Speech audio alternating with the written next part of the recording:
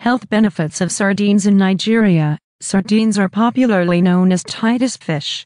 Titus fish is a canned sardine brand that become popular among Nigerians, and hence most people now refer to sardines as Titus fish. Sardines are a rich source of calcium, which helps to make the bones stronger.